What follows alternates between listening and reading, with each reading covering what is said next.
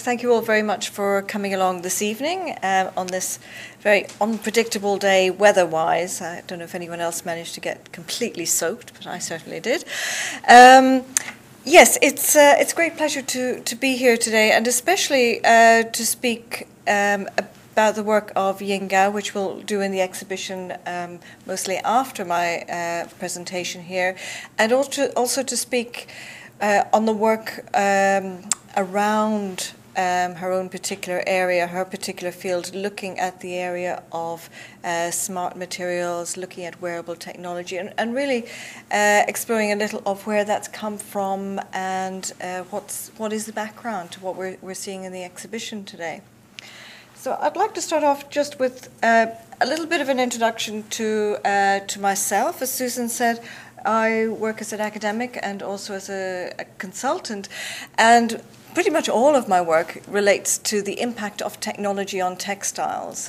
It looks at what textiles are, how they perform, what they look like, how they're being used, reused, and how the design using textiles has changed really as a result of technology. These are some of the books that I've written or contributed chapters to that include the Cyborg Man-Machine over there on the top right.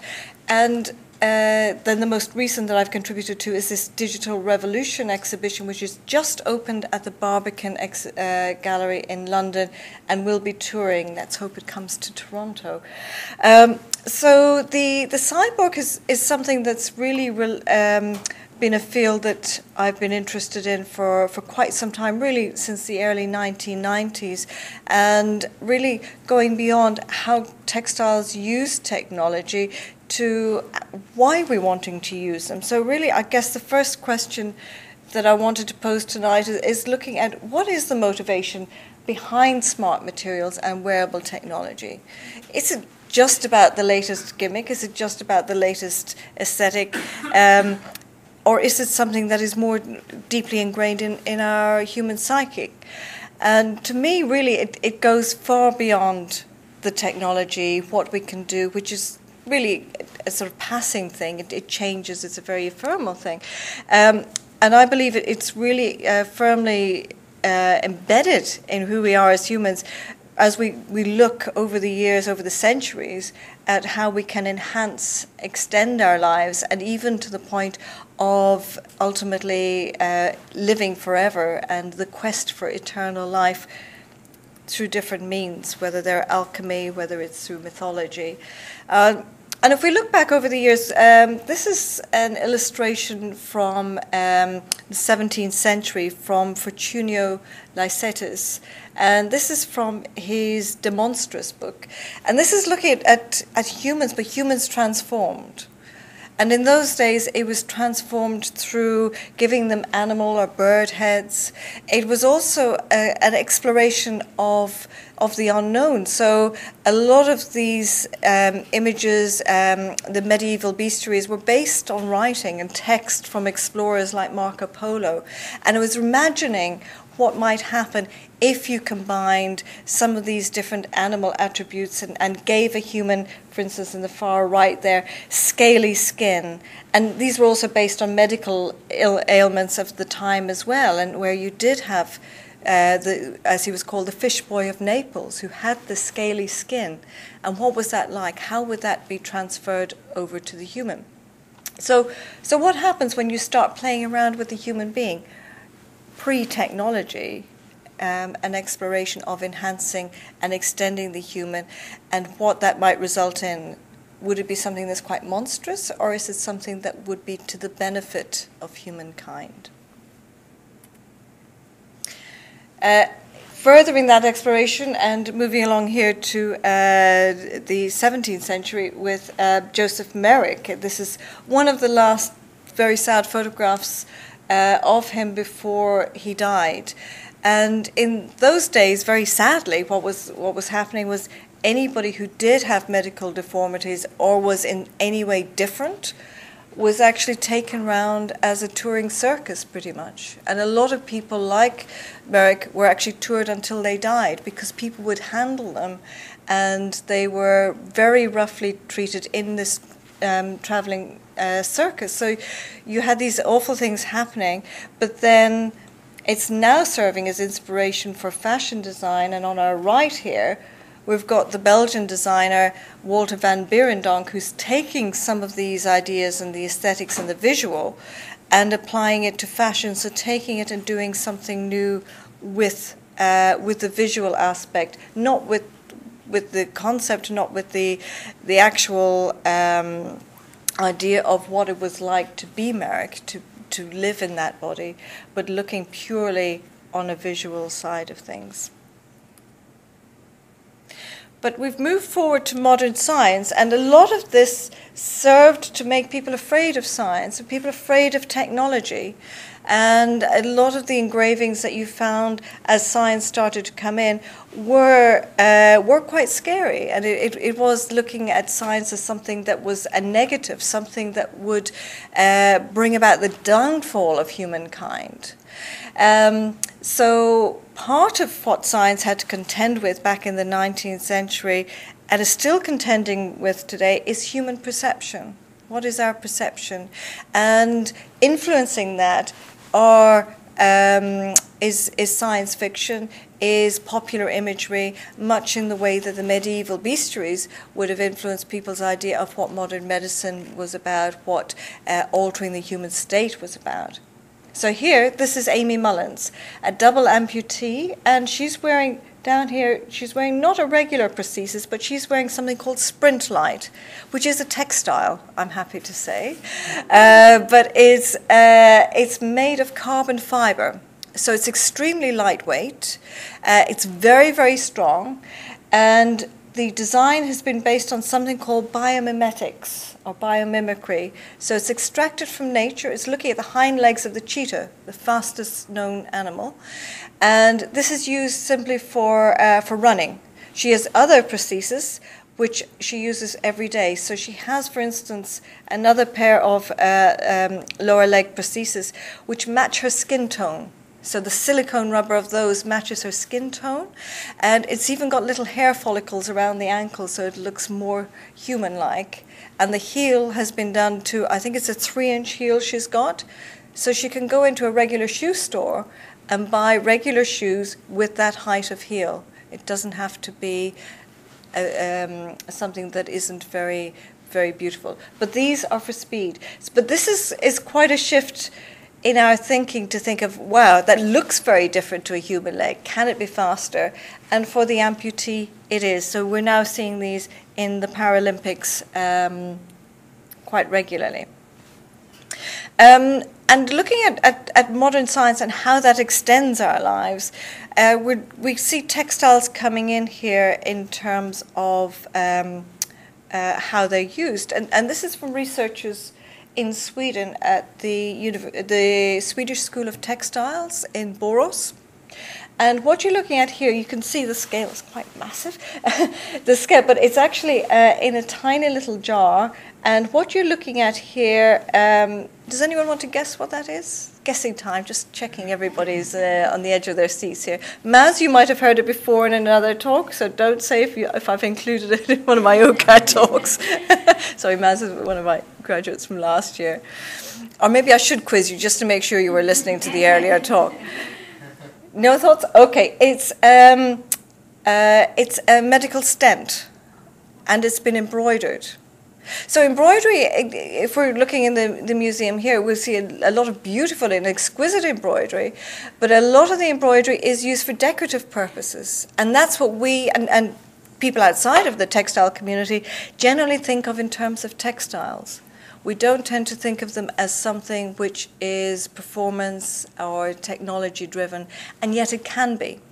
So something like this, it uses a textile because of its biocompatibility and its lightness. It can also be stitched in a way that it can be removed, and we'll see an example of that later on. It can be removed in a very unobtrusive way from the body. But this is a medical stent here, and it can be, depending on the substrate that's used, it can be water soluble, so it can disintegrate over time within the body. So extending our lives, But what about going further? Name that movie. This is Tron Legacy. I prefer the original Tron, but hey, that's me.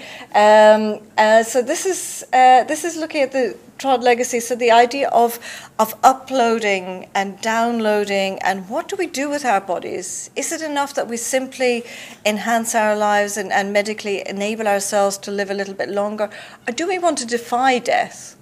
If we look back at the early alchemists and early mythology, it was all about that. It was all about how can we defy it. The early alchemists consuming mercury didn't go down very well, and actually hastened the emperor's demise. But medical science is now pushing things along, and we can extend our lives. And do we want to live forever? Do we want to, as in the case of Tron, have our brains within the machine?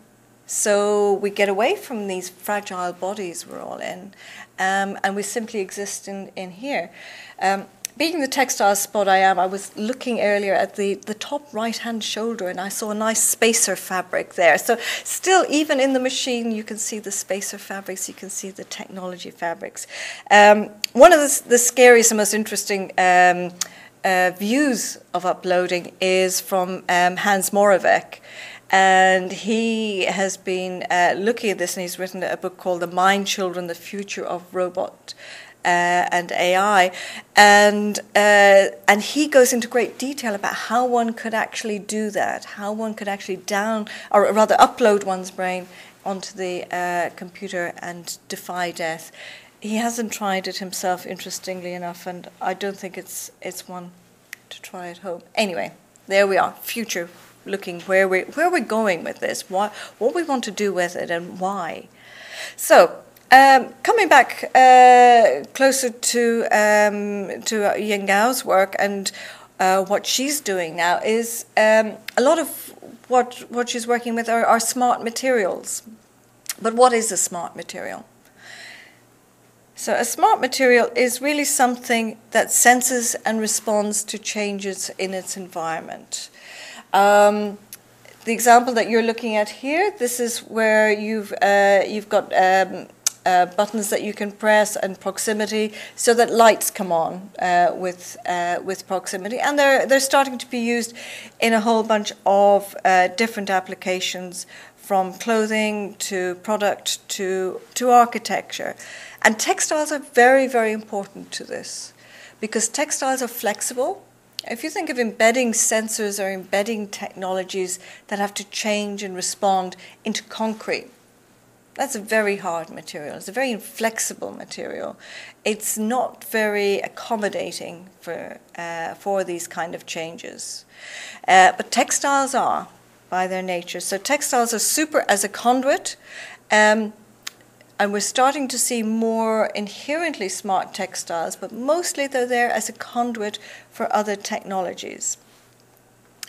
In terms of how they're being used, they're being used for a variety of different functions, and these are driving the developments of the technologies. And the technologies can range from computer technologies to sensors, to piezoelectric wires, to health-giving qualities. And this is one of those health-giving ones. This is from HT Concept. And this uses a ceramic technology that's been encapsulated into the fabric. And what this does is it captures heat from the body, and then it reflects it back to your body. And what this does is it re-energizes you. The developers of this were looking at it particularly for people recovering from illnesses, and for elderly people as well who have problems with circulation. And it was a very strange one, because when I came across this at a trade show, very good in terms of technical textiles, the Textile trade show in Frankfurt every 2 years. And I was a bit suspicious about this, and they said, no, try it. And it was weird. It really did work. And I thought, wow, this is quite awesome. So so this is an interesting one. And you can see from the image here that the drape and the fold is very soft. And this is where, as I say, textiles really come into their own. They have that softness, that flexibility, because ceramic, it is quite a brittle material. It generally, on its own, it's a hard material and not something you would want to wear next to the skin. So we're seeing hybrid materials come in here.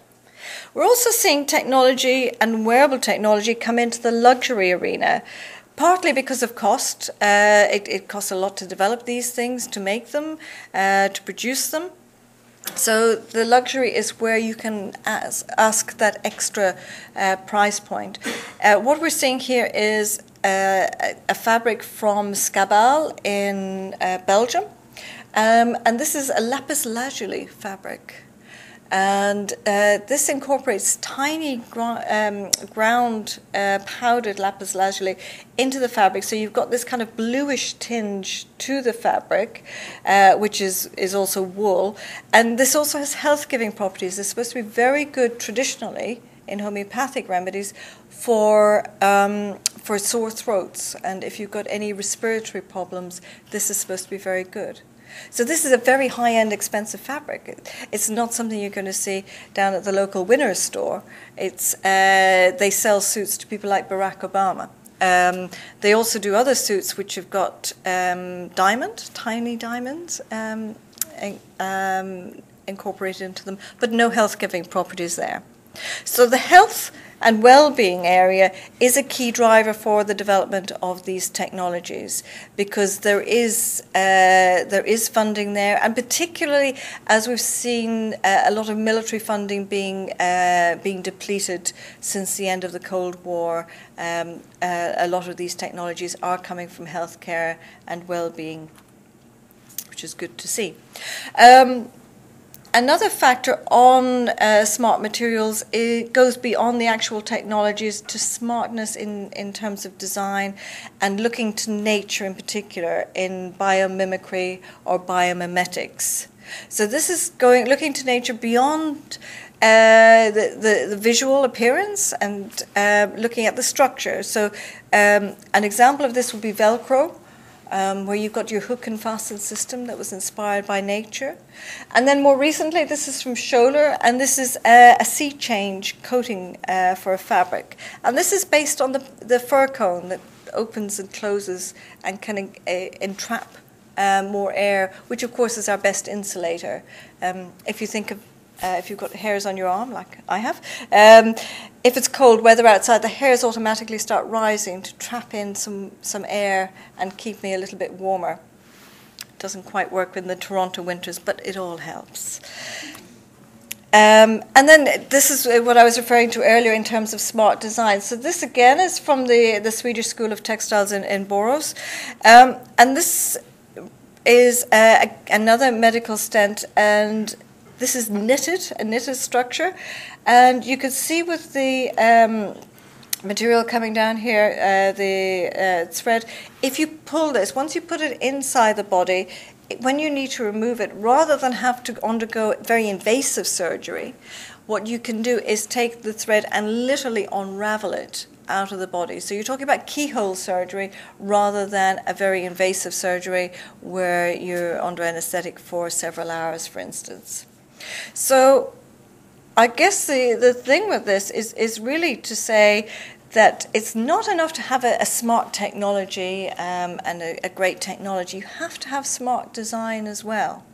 Without the design and the smartness in design, really the technology would just be used as something that's quite disposable and quite gimmicky, as we've seen back in the late 80s with those thermochromic T-shirts that responded to heat, and anybody wearing them just had sort of very, very warm and discoloured underarm areas, and it didn't last very long. So without smart design, that's what we end up with. So we need the smartness of design, and that's hugely important. So wearable technology. Where has this come from, and where are we going with this? This is an image from an exhibition that I curated in 1999-2000 for the Textile Museum in Amsterdam. And this was looking at the cyborg, the enhanced human. And they wanted me to look at what was happening in terms of technology and also where it had come from. And ultimately, the exhibition ended up as the basis for the Thames and Hudson book that I wrote. And this is the main room that we had here. Has anyone seen a very bad B-movie called Coma? Anyone seen that? There's one hand. Do you remember the scene where all the bodies were hanging in an induced coma? That's what I was thinking of with the exhibition design for this, because all around this room there were all these big windows and all the trams used to stop outside. So I really wanted these suspended bodies hanging there so people in the trams could sit in the trams and just see these hanging bodies as they sat there. So yeah, coma, in the absence of a budget, because the other exhibition on at the museum at that time, as I discovered, was Bill Viola, so he got the budget. I got the rooms. I had about 7 rooms, but he had the budget. So anyway, in the absence of a budget, this is what we ended up with. Anyway, it was fine. I was very happy with it. But some of the work here, you can see it was all happening at a very early stage, and it was at that point really lacking in a significant power supply. So it was very difficult to really get beyond the basics in design terms until the power supply was worked out. You were talking about big clunky batteries that didn't last very long and not very wearable. So ultimately, this is a typical design of the time. This is from Steve Mann. And this is what he was using in 1999-2000. And this was, what you're looking at here was a helmet with antenna on top that used to break every time he went through a doorway. And then this was powered by a Pentium PC in this backpack. So really, to say it was wearable technology, it wasn't really wearable. It was what was on his desk, put into a backpack and on his head and carried around with him. So that to me is not very wearable. When it's wearable is when you can throw it in the washing machine and go. And that's where we're looking to get to. But this is where we were at, and this is state of the art for that period. This was a work that I was involved with as a consultant. And this is for the British fashion designer Hussein Chalayan. And he wanted to make a dress that would change shape, and he had the idea of using some magnets. And I said, well, magnets are very difficult to control, so what about these memory metals or shape memory alloys? And these are materials that are nickel and titanium, and they change at different temperatures. So because they change at different temperatures, they can change their shape. So they're said to have a memorized shape. At that stage, you had wires, you had metal sheet, but it wasn't very powerful, so you couldn't use it. You were starting to see polymers coming into play on this, but again, they were quite brittle after just a few uses, and they were really just in Japan. The Japanese companies were using them for Barbie doll hair. And that didn't really go anywhere. So I've got a short video. I'm just going to take my technology in hand, and if you'll bear with me for a moment, I'll see if I can relatively seamlessly show you this video. Here we go. No, it doesn't want to do that. Okay.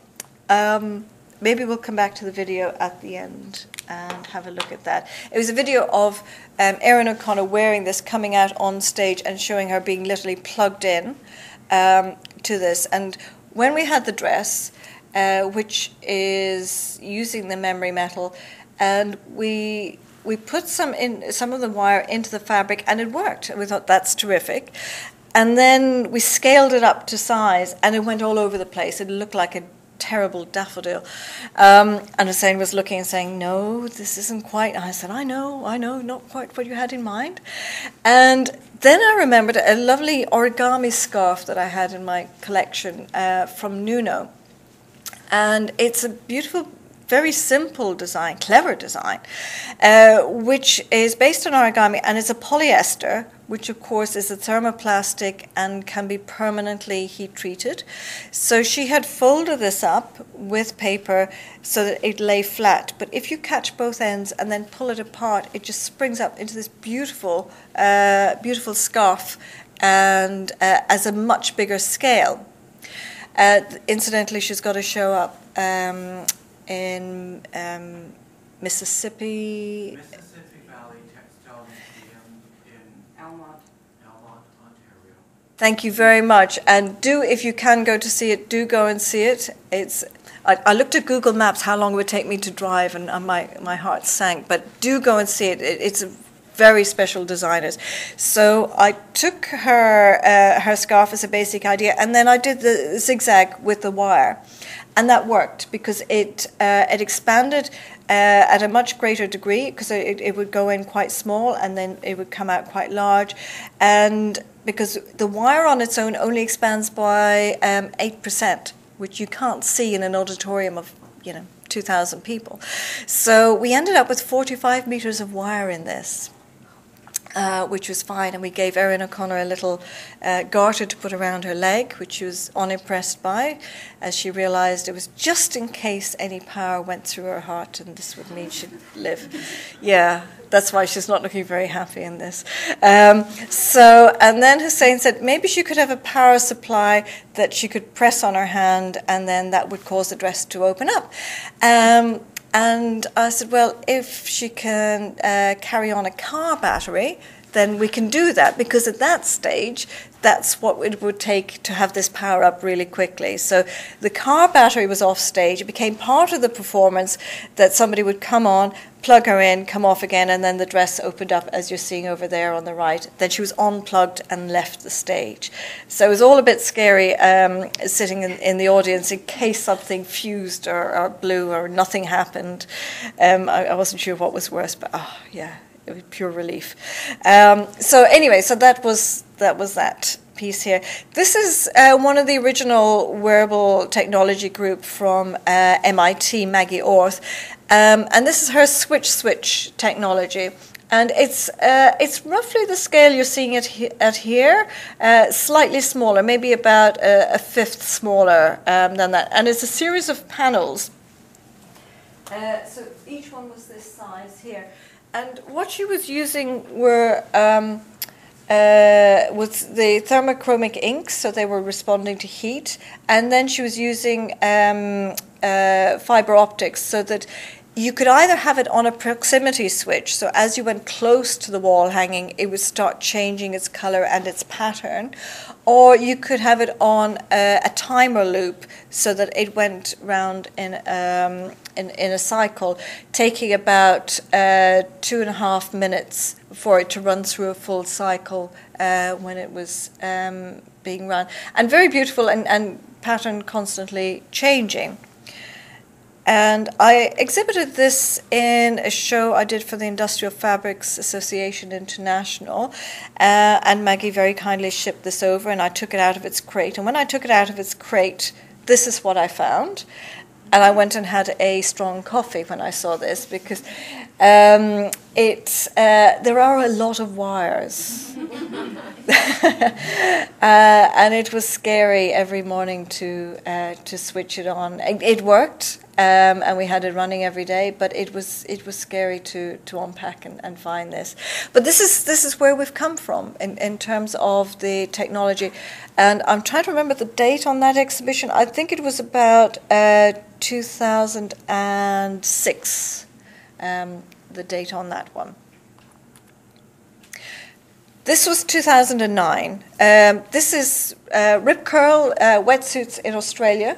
And this is their H-bomb wetsuit, which keeps you warm.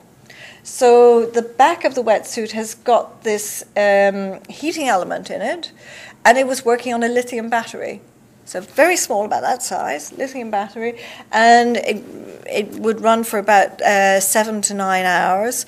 And very impressively, I thought, was that it would not only work, it would work in water and in salt water.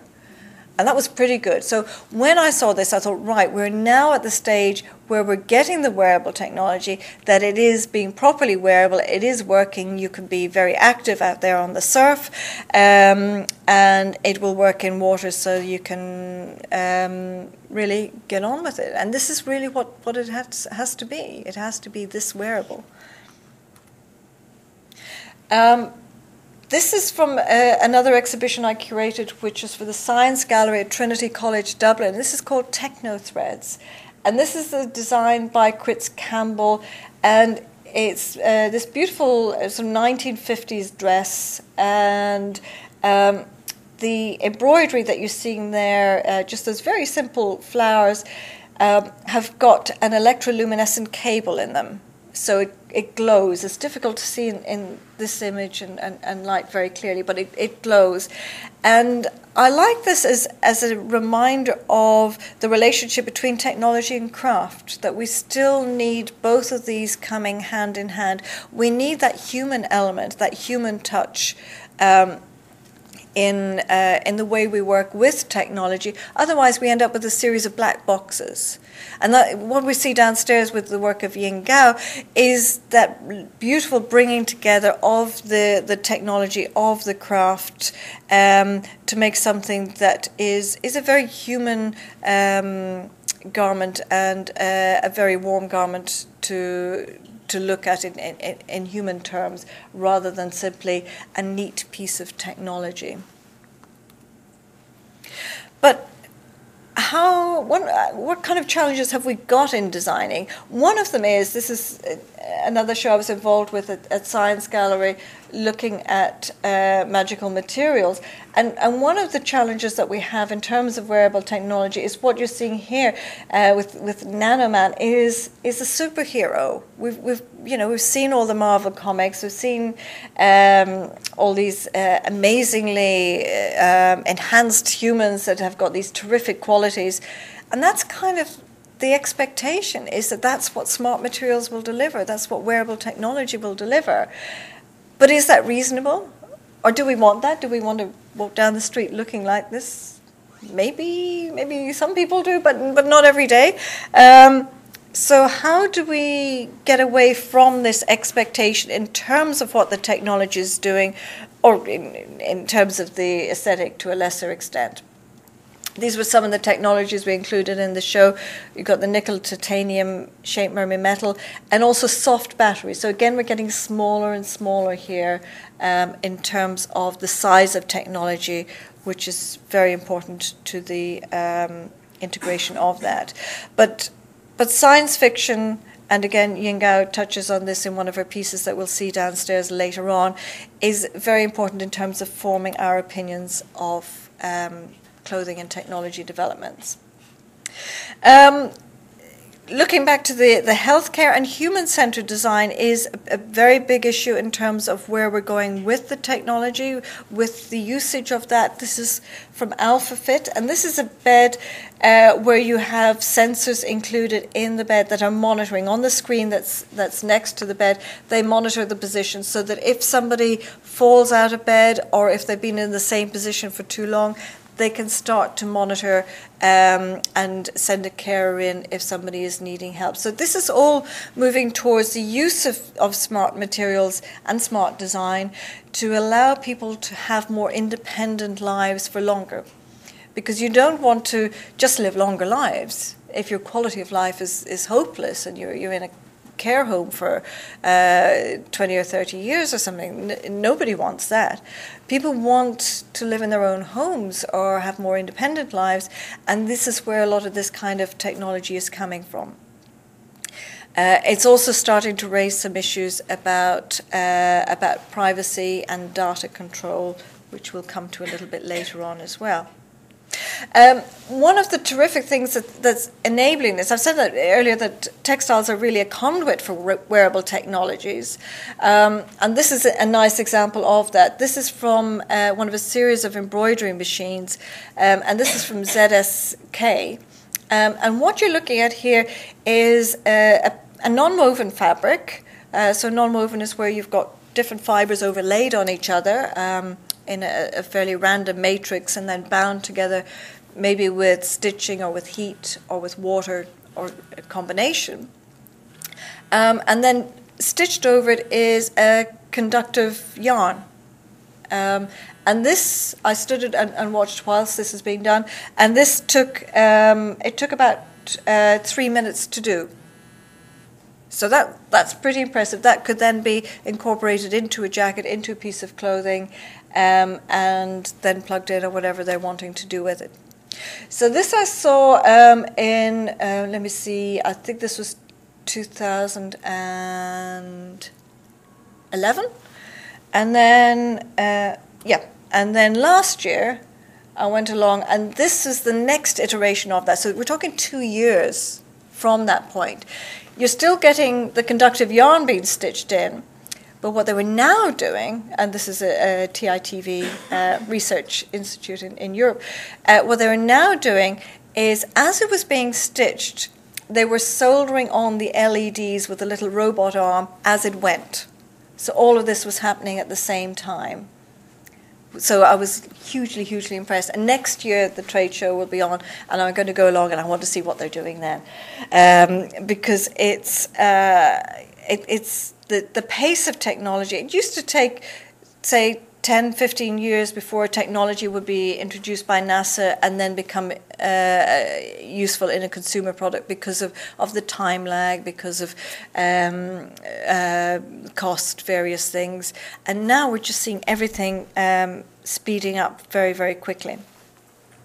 And this is from ITA in Germany, and this is the type of use that a technology like that would be put to. Oops, oh, we've lost our image. No, I don't want an update. Sorry.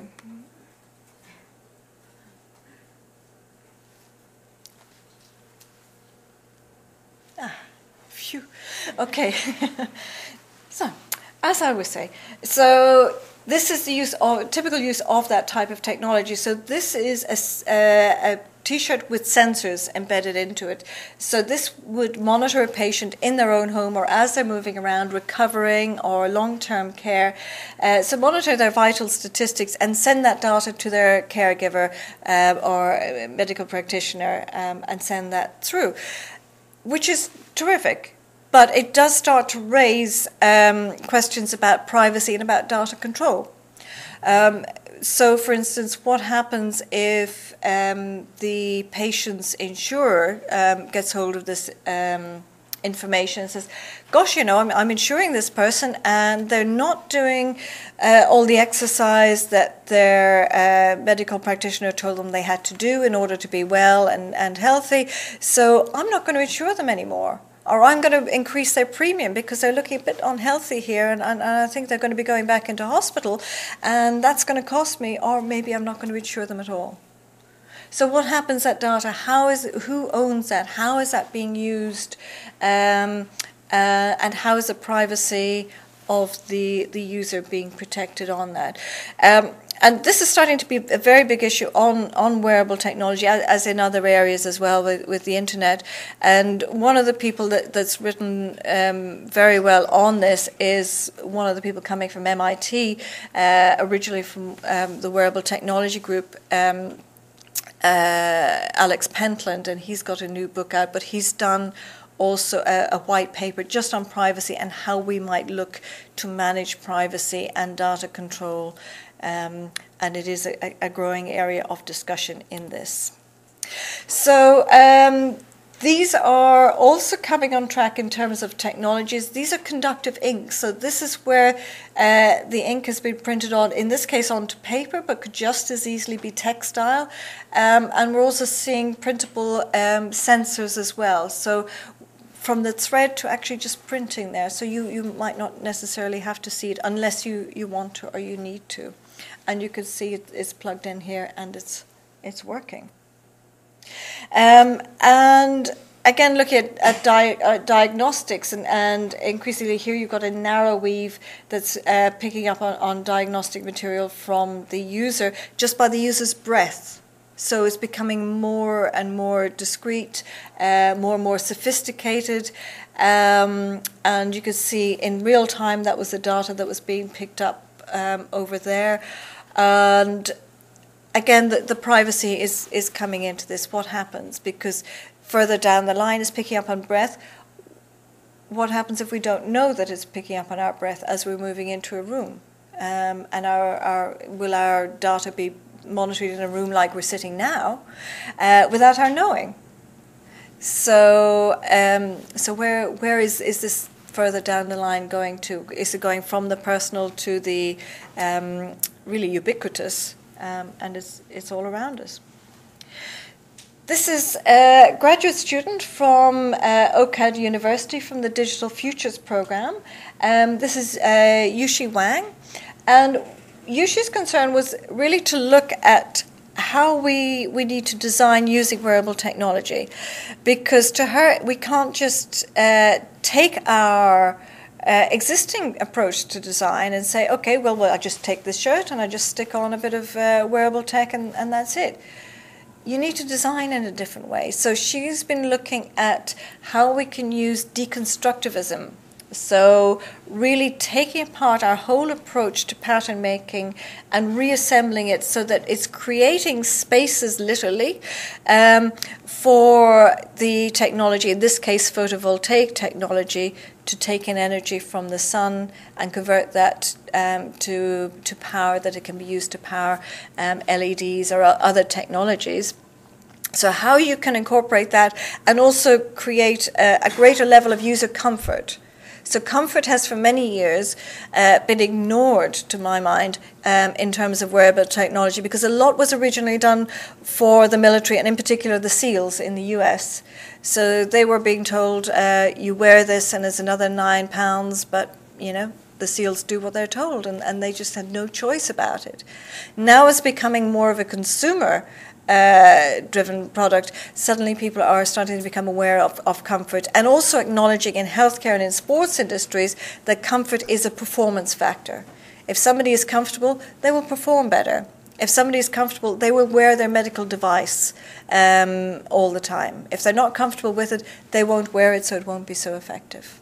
So comfort is a big issue, and that needs to come into our whole design of these garments. This is from the exhibition that's just opened, as I mentioned earlier, in London at the Barbican Centre. The exhibition is called Digital Revolution. And I did a catalogue essay for the catalogue. I've got a copy here if anyone wants to see it later. And this is Cute Circuit, and this is a Twitter skirt. So this is where you can tweet and have your tweets showing up on your skirt. So it really is wearing your phone on your sleeve, and it becomes an aesthetic as well as an information source as well. And this is Young Jun, and she's based doing research over in Eindhoven now.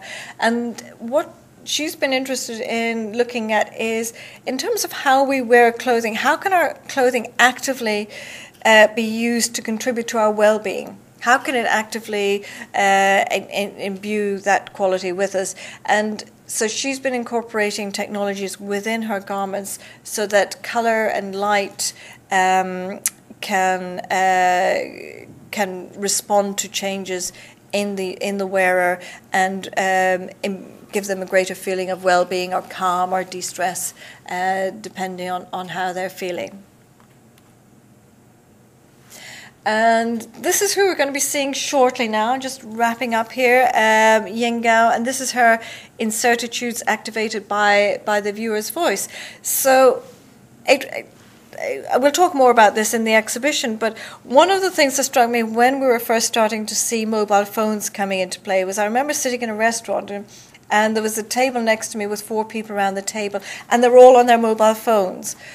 They weren't talking to one another, they were talking to other people, and I thought, this is really sad.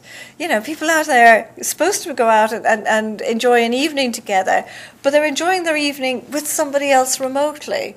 So it struck me, we really have to get past this. And with, I remember with Steve Mann, when he did a workshop with me over in Amsterdam, at the Netherlands Design Institute, it was an issue when he was wearing one of his head-up display units, or his glasses with a camera on it. People couldn't make eye contact in his group. And we had a huge and very interesting discussion about the importance of making eye contact, because nobody knew if he was really making eye contact or speaking with them. They couldn't see behind the glasses, or if he was downloading information to his website or emailing somebody. So technology can be a barrier, but it can also be a way of communicating. So this is one of the things that this dress does, is it actively communicates and responds to the other person in a way that's very visible to the wearer and the person that they're interacting with. And then my final image on this is Playtime from Yin Gao. I was really pleased to see that one of her pieces was called Playtime, and that it was inspired by the Jacques Tati film from 1967, which is the image that you see over there on the right. And Jacques Tati is a wonderful filmmaker, and a lot of his work, and this one in particular, is really about modern society and the human surrounded by technology, surrounded by all of these devices that are here to help us, but do they help us? Or do they blur the boundaries between what's real and what's unreal? So, for instance, in the film, where you see the Eiffel Tower there next to the lady, you see all these landmarks of Paris, famous landmarks of Paris, but you never see them, the actual landmarks, you only ever see them reflected. And I thought that was quite a nice analogy with a lot of our experience of the world around us. Although it's heightened by technology, the internet in particular, it's also distanced by that. And we've got writers like Umberto Eco who've written extensively on this hyper-real world that we're living in, that technology is part of. But it is here. It is part of what we're doing, how we're living. So I believe our role is deciding and really actively becoming engaged with how that materializes. The role of textiles, the role of design, the role of fashion, the role of technology, how they come together, and actively engaging in that dialogue. And I think it's really terrific, and the museum are to be congratulated for having the work of Yin Gao here, because it's a very difficult work technically to exhibit and to show it, and it's been beautifully done downstairs. So I would like to thank you all for coming, and perhaps we can take some questions and then maybe move downstairs and look at some of the work in the exhibition. Thank you very much.